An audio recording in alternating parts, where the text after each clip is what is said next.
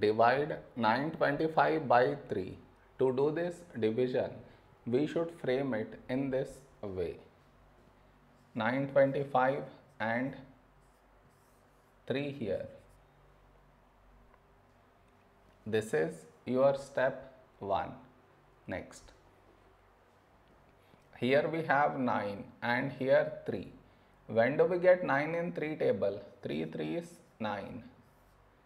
Now we should subtract. We get 0.